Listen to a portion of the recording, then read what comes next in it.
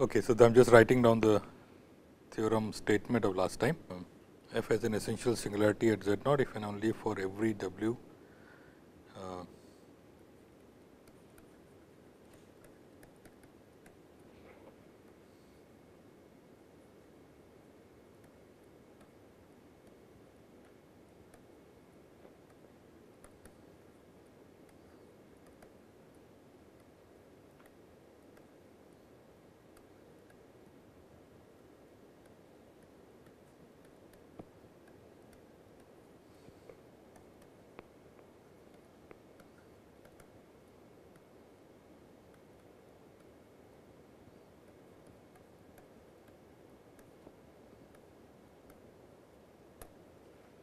Okay. So, says that there is a sequence of numbers ever getting closer to Z0, such that as you take f on each one of those numbers, you get closer and closer to W. Now, what I want to clarify, because we in the last two theorems also we saw a characterization of other types of singularities, to understand exactly what this characterization means. So, in the first case, which was removable singularity, the characterization was that there is a small enough neighborhood of Z0 in which f is bounded, right. So, which means that you look at a Z0 here, or let me pick a different color for this, and then pick a tiny neighborhood which is maybe distance delta, such that in this neighborhood the value f z is bounded by some constant c. In this entire neighborhood, even on every point in this neighborhood, is less than equal to some constant c. This is removable. For poles,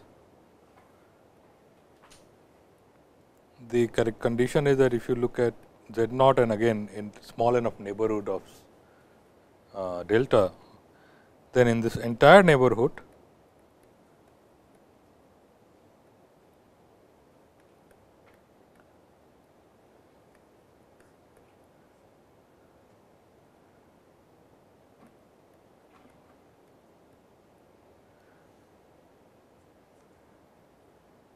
what is two, you cannot see, so maybe you can go there.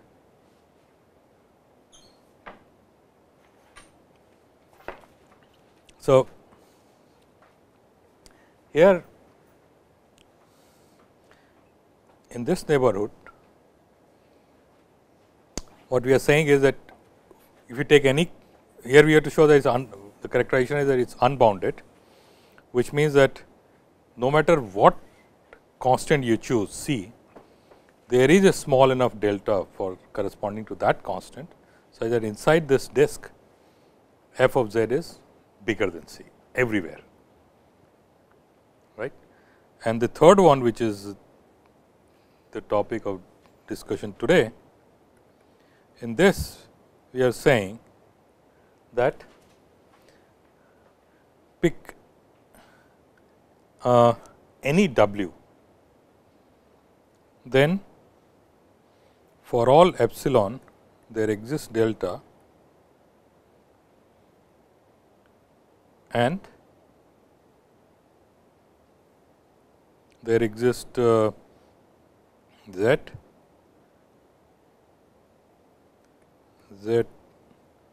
minus z naught less than equal to delta, which is z is within this disk, and f z minus w is less than equal to epsilon.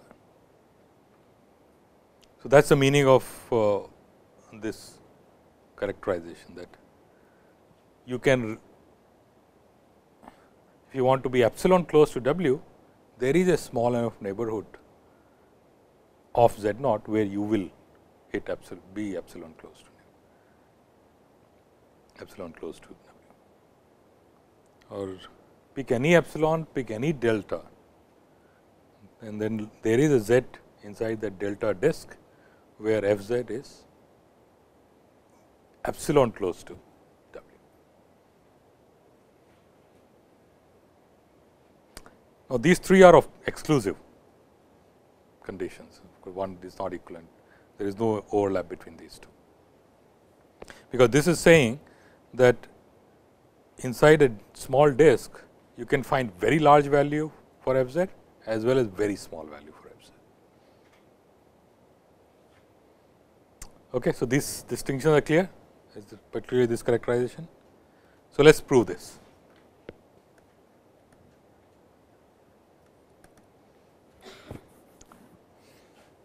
Now, the proof goes very similar to the proof we had for the poles characterization. So, let us assume that there is a W. So, we will prove the contrapositive. There is a W such that W is never reached inside the delta neighborhood of Z naught, right. So, that is W is not of this kind. So, what does that mean? In this picture, what it means is that there is an epsilon such that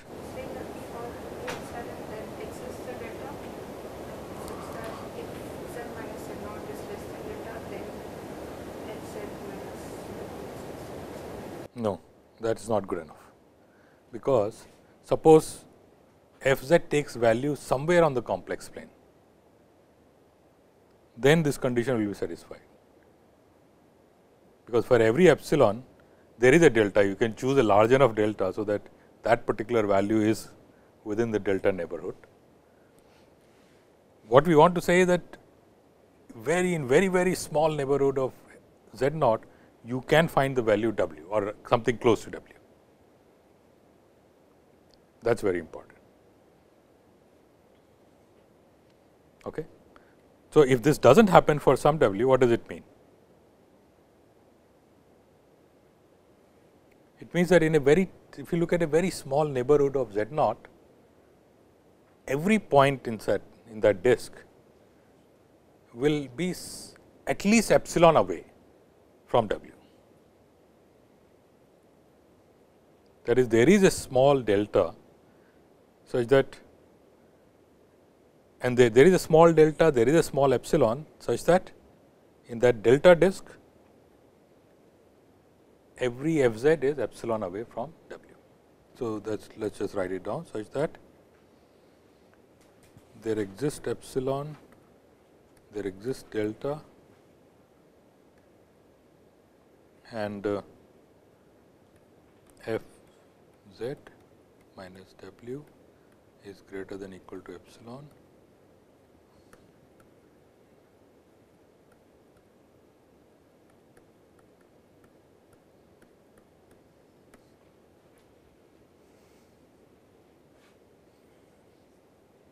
Okay. And now we will show that, of course, f is analytic in the neighborhood, that is given as a condition. So, now we are going to show that at Z naught, f has a pole. So, f is not an essential singularity.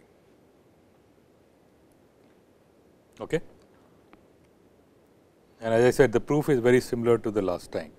So, the way the proof goes is, you define let G Z to be 1 over f z minus W, and consider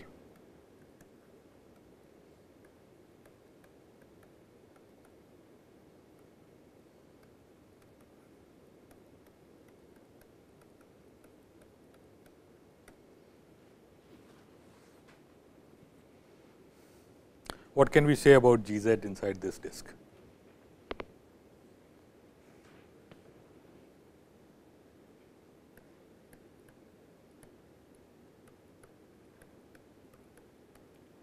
What is the absolute value of Gz inside this disk? Less than equal to epsilon? 1 over epsilon, not epsilon.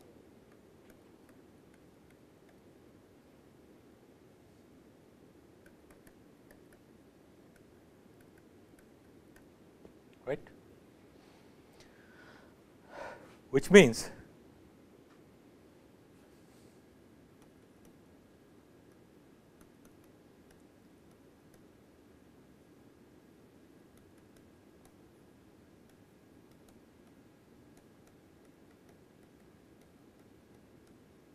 G is bounded inside this disk. There is a constant 1 over epsilon, and at every point the absolute value of G is at most 1 by d epsilon. Okay. And notice that G has a singularity at z naught, because f z is undefined, f z naught is undefined. So, G z is also undefined. So, there is a singularity at z naught, but because G z is bounded, this is a removable singularity. Right?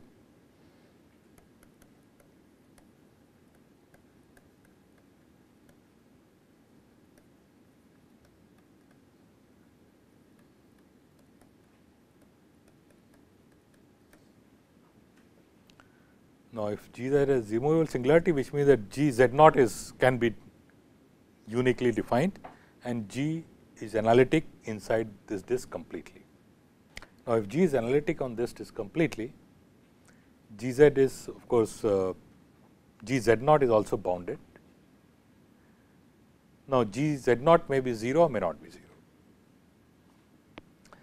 So, let us say let G z be z minus z naught to the n h z with h z naught not equal to 0. If G z naught is 0, it is a 0 of some order, finite order, and that is what I am writing here. So, h z naught is certainly non-zero. All right. Now, what is f? Just recall, f is w plus 1 over G z, and writing this,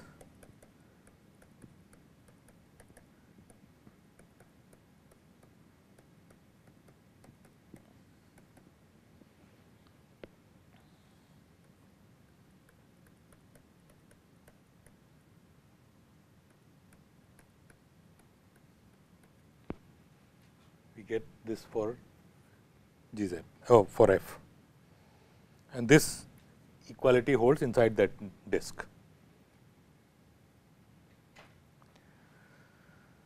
Now, what can we say about f? H z naught is not 0. So, 1 over h z naught is is bounded. So, 1 over h z is therefore analytic inside the disk. So, f, what is f z naught? Is a polar of order n. Well, it actually may not even be a pole of order n, because that will depend on no, it will be pole of order n, sorry, it will be a pole of order n, because this now you can write 1 of h z naught as a power series, and then this is gives you a Lorentz series with the lowest or the minimum degree being minus n.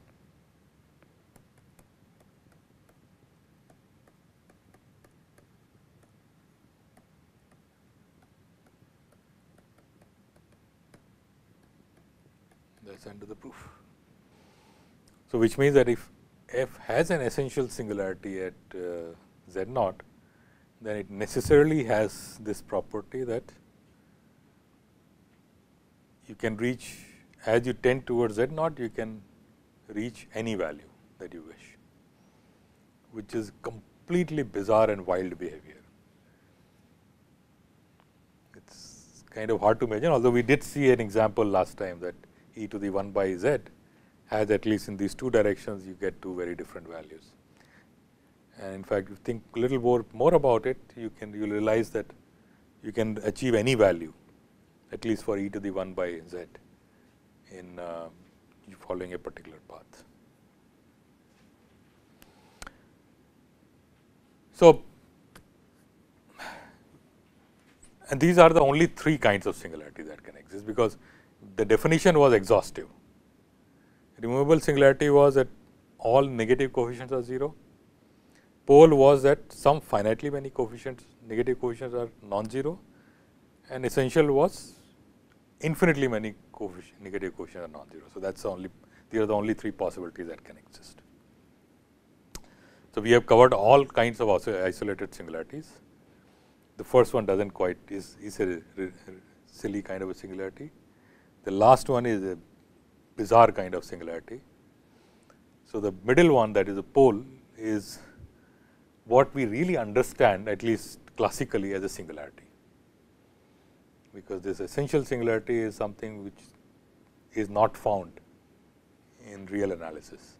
This is only found in the complex analysis because of this strange behavior. So, from now on, we will not talk about essential singularities, because they are too hairy to analyze. And more importantly, in our subsequent analysis of zeta function, these do not arise, which is a very fortunate thing. So, we can stick with singularities which are more manageable. And in fact, there is a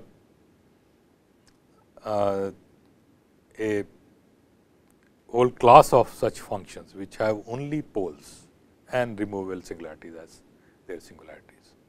And these functions are called meromorphic.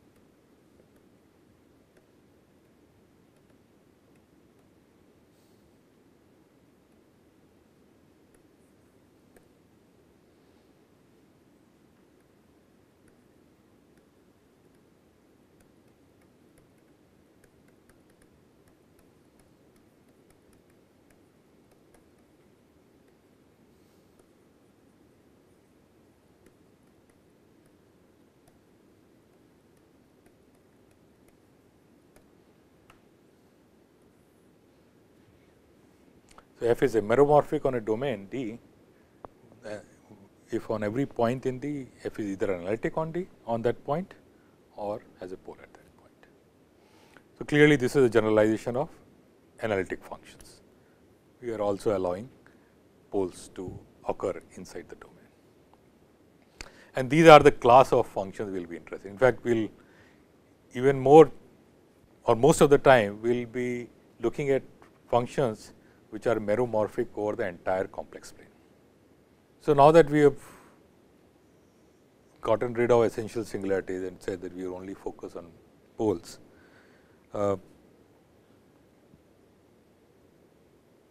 we already seen the examples of poles earlier. We have also seen the advantage of expressing, now I can call it the meromorphic functions, as a Lorentz series around the poles. So, there is actually one very important usage of Lorentz series, which and singularities also, which we will make use of extensively in our subsequent analysis. In fact, I am going to give you examples of this usage, which is really remarkable, and that is for integration of functions. So, let us say just write integration of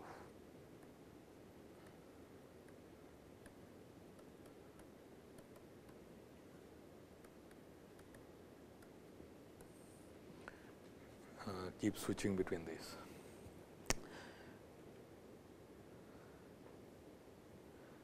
So, suppose f has a pole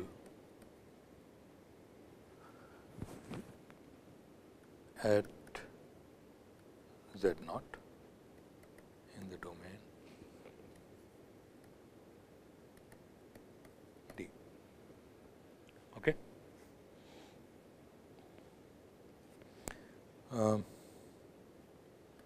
So, let us write f z as a Lorentz series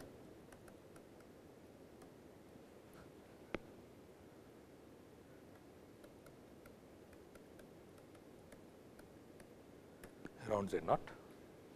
Now, this Lorentz series may not be valid over the entire domain, but it is valid on some punctured disk, because it is a pole, it is an isolated singularity. So, that can puncture that annulus, there is an annulus on which this is valid, and this inside circle is just a point.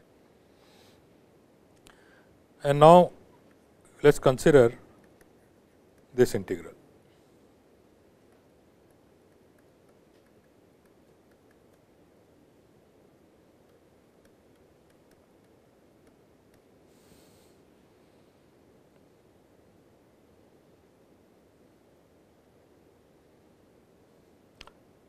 So, this let us say this is valid for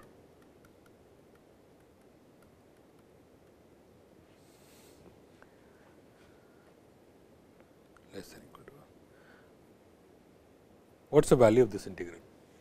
It will be 0? No, there is a pole inside.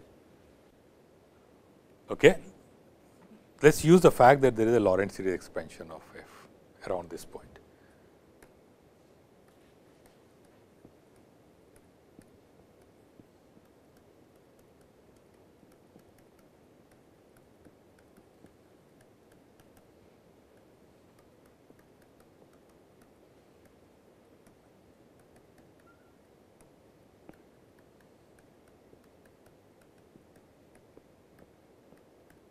Okay.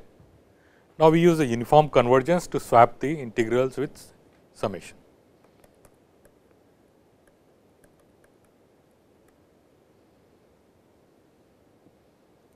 A k of course, can be taken out, and then inside we have z minus z naught to the k dz. Now, let us look at the integral inside. What is its value? For k greater than or equal to 0, what would it be? 0, because this is a polynomial, which is analytic in the entire disk, and therefore, by Cauchy the integral will be 0. What about the negative powers? What about say k equals minus 1? You will get dz over z minus z naught.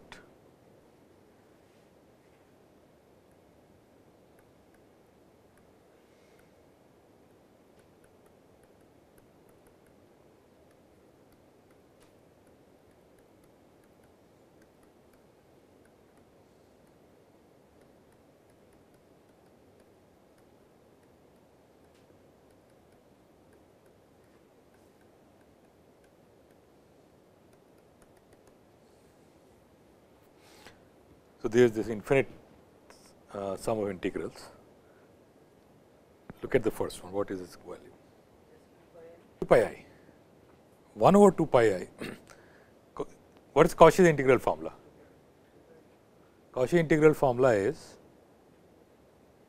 that value of the function inside a disk is 1 over 2 pi I times integral around the disk, the function divided by z dz, right.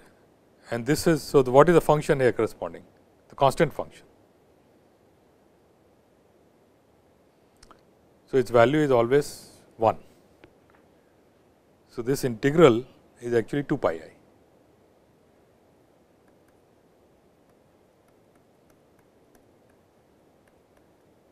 Okay, let us move on. Second derivative, yes, what is it? 0. Why? That is right. The value of the derivative of the function, the first derivative f prime z equals integral f w divided by w minus z whole square dw. So, that is precisely that form, it is the first derivative of function 1? Well, derivative that is 0. So, that is 0. Third one, they are all derivatives. That is it.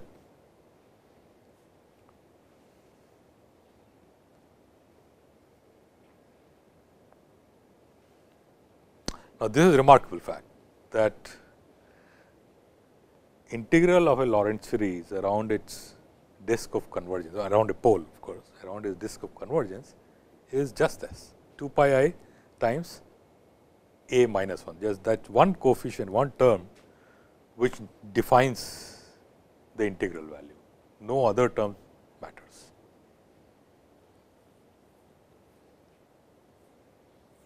Okay.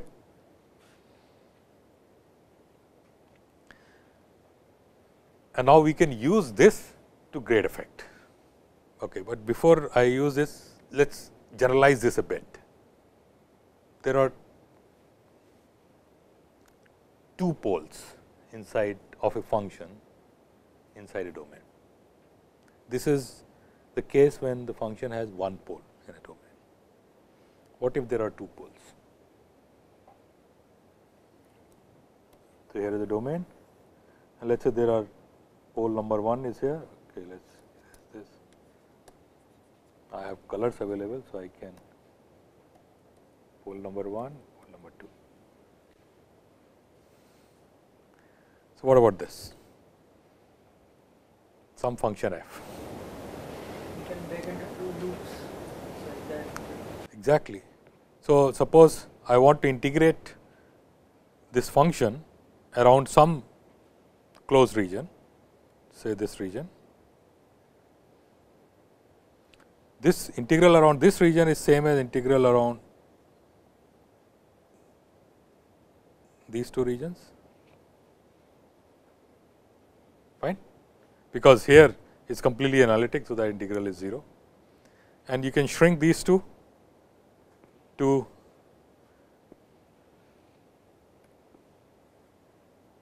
integral like this.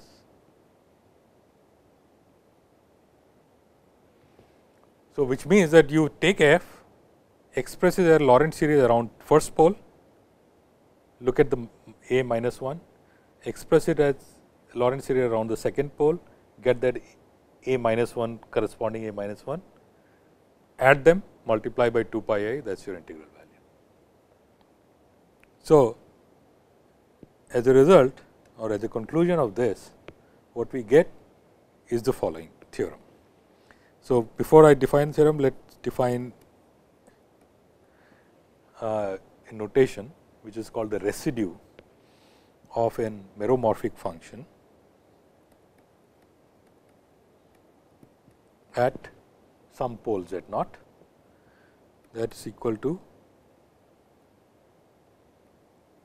a minus 1, which is the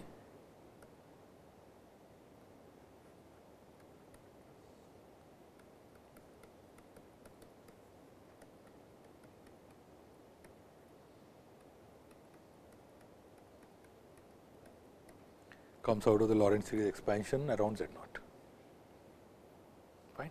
And note that this also covers the case when there is no pole at z naught for f. Then you will have a power series expansion around this, which means a minus 1 would be 0. So, then the theorem says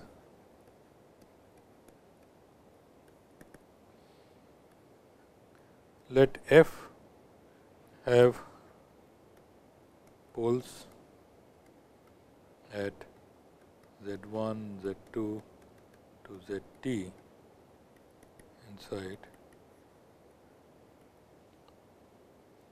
this domain D.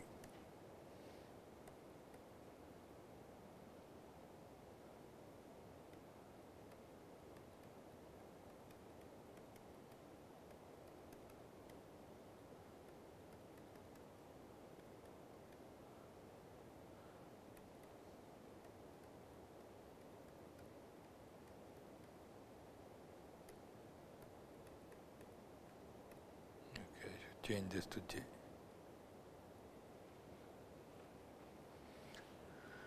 then integral of f around the boundary of the domain is just the sum of residues at all the poles of f multiplied with 2 pi I.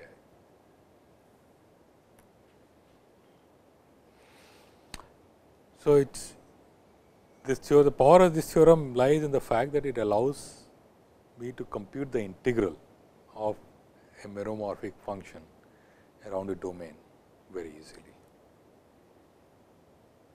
Right, you just look at the poles, identify the poles, compute the residue at each one of the poles, and that is the value of the integral. Do not have to worry about what is the contour and whether how does the function behave over the entire region of the domain. Just the behavior at the poles is what determines the integral. But there is something even more interesting. See, if I know the poles of f explicitly, then this allows me to, I am already repeating myself. If I know the poles explicitly, I already said that this allows me to compute the integral. There are some very interesting examples of this. Let us take the simple one.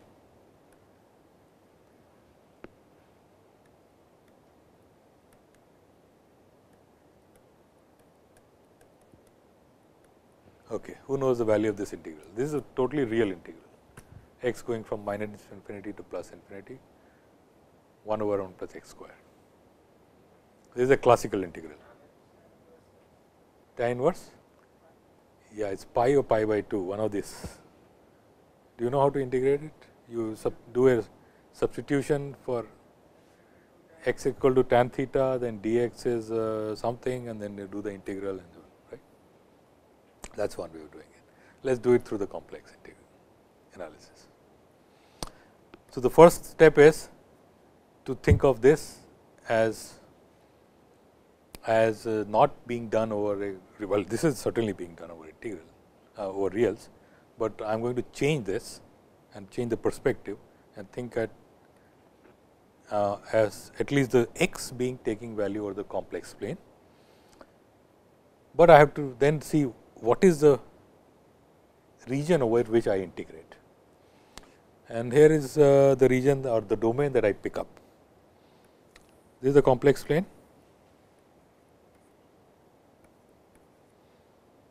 So, let us identify 2 points at large distance, plus r to minus r, and the region that I define is this, and then a semicircle centered at 0 of radius r. So, that is the region, that is my domain for this function.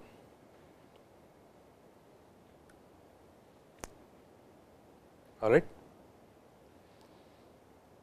So, let us call this domain D, then I am going to, instead of this integral, I am going to consider this integral.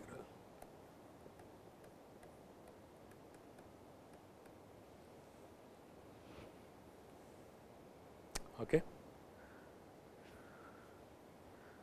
What is this integral over this domain?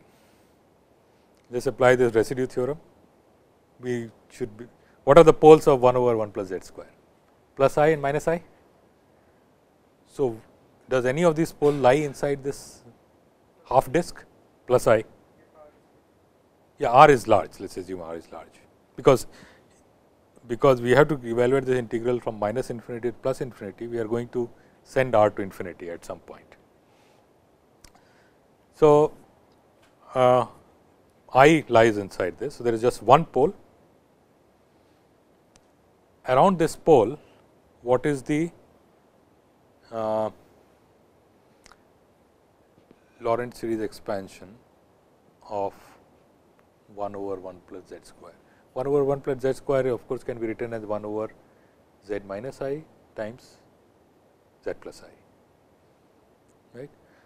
One of the simple way of calculating this a minus 1, if you think about it, think in terms of Lorentz series, you multiply because it is a pole, you multiply the whole thing by z minus z naught. Okay. Let us postpone this, I will come back to this later. Let us first discuss computing the residues.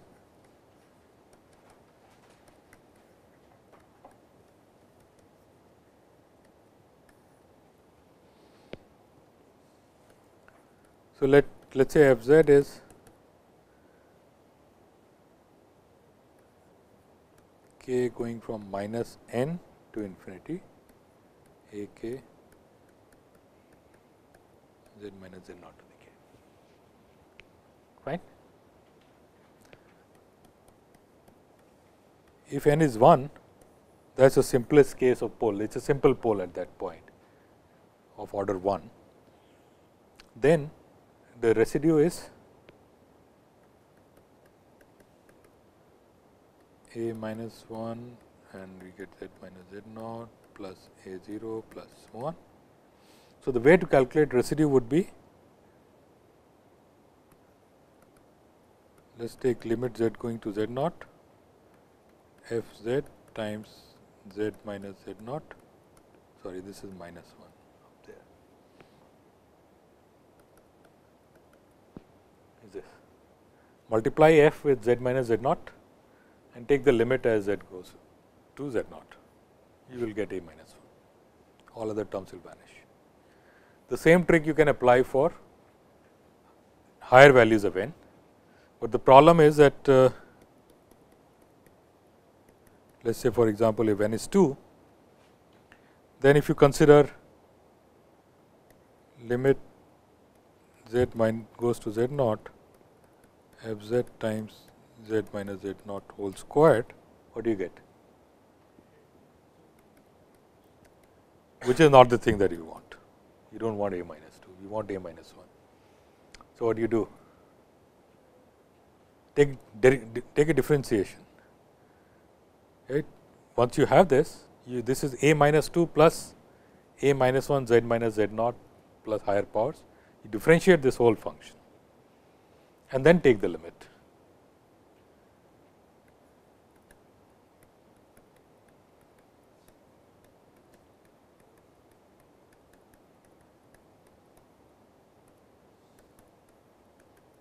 And you get a minus 1. And now you can generalize this for higher values of n. You just have to take a higher order differentials. So, that is the way to get it. Good. So, now come back to this example. This is a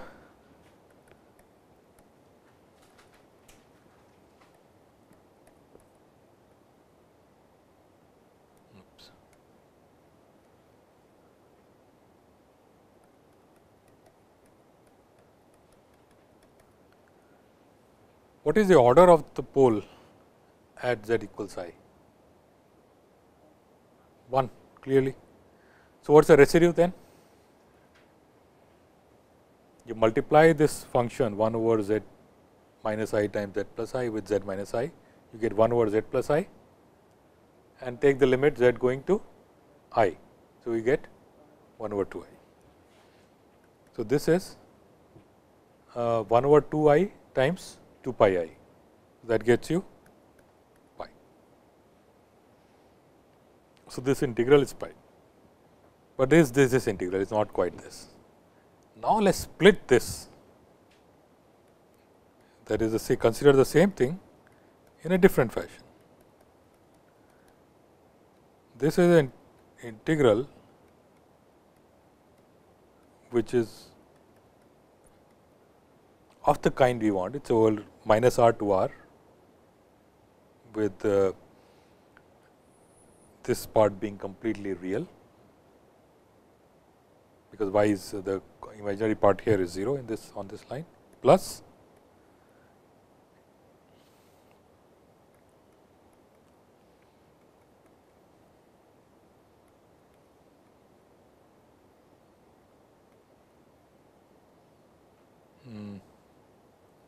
sorry, this is imaginary part of z greater than equal to 0.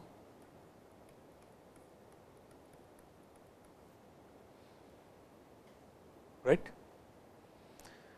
Look at this, sorry, strictly greater than 0. Well, okay, yeah, you are right. This should be strictly greater than 0. Okay. And look at the second integral. What I will do is, this is the integral that I want once I send r to infinity. This is the sort of the annoying integral which I do not want. So, any integral of the kind that we do not want, you would like to send it to 0 as r's go to infinity. So, let us see, does it go to 0?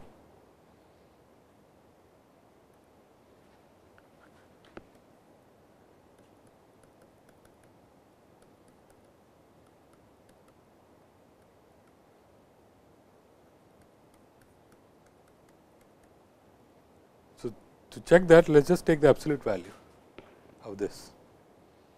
This is less than or equal to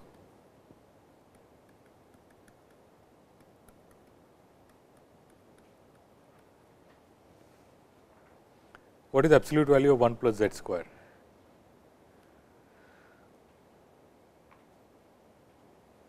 When you integrate, move around this circle of radius r.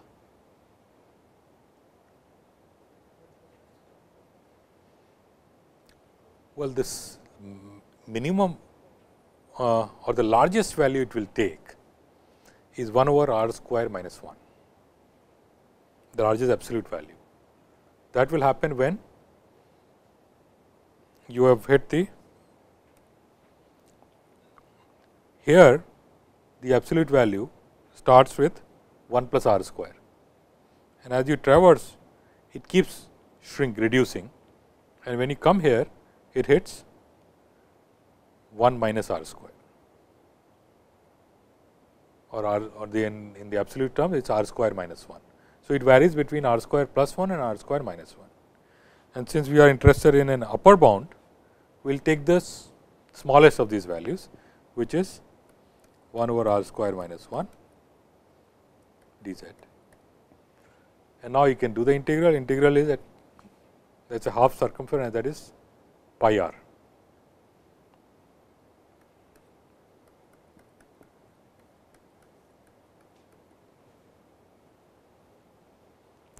Now, when you send r to infinity,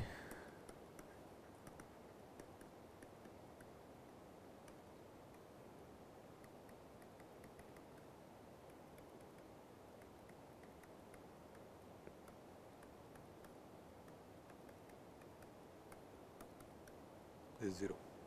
Why is it r square minus 1?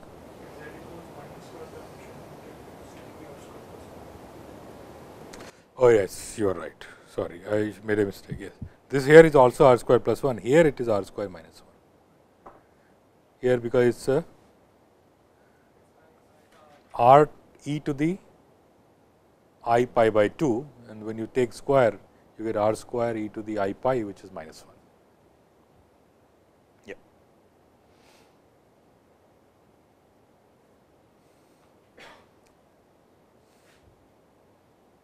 But you can't go below r square minus 1.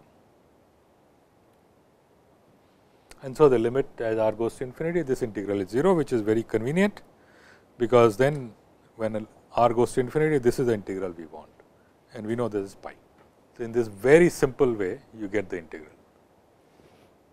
You can try out more things like this, but I want to show you one more example, which is something we will make use of later, which is the delta function. Okay. So, let me define this.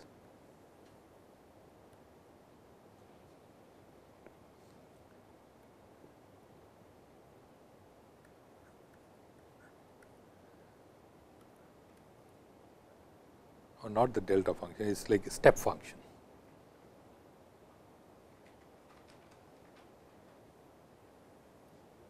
Let me write it.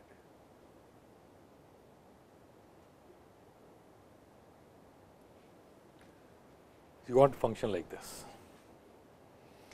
It's it's equal to 1 between 0 and 1, and after 1 it just drops to 0 and stays at 0.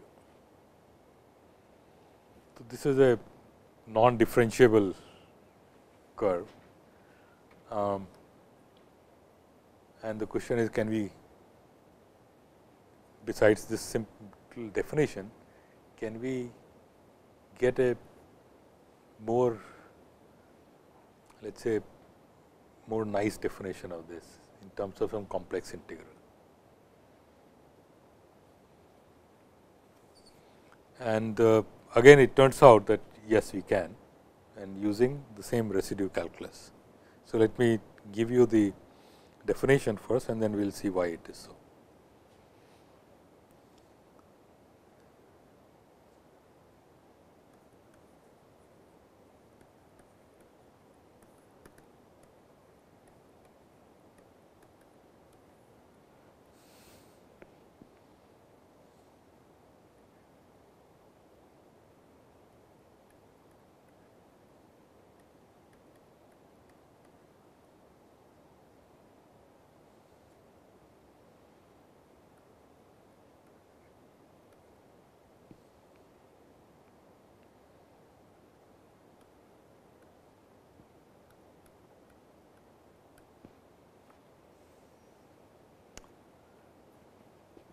So, this curve is precisely given by this integral.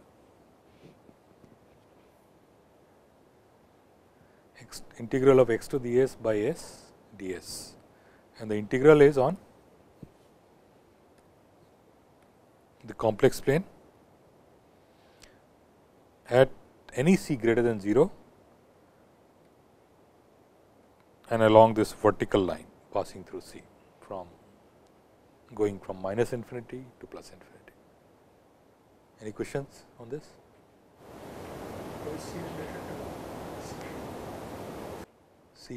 C can be anything greater than 0, it does not matter. So, it does not matter where you place this line, as long as it is on the positive x side.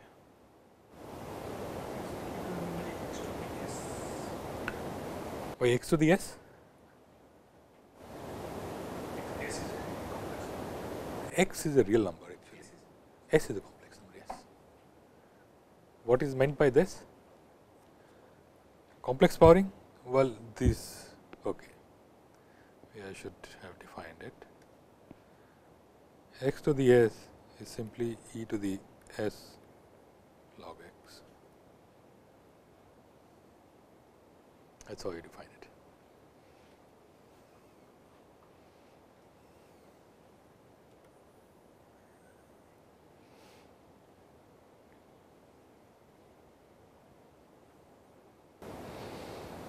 Okay. So, we will prove it in the next class.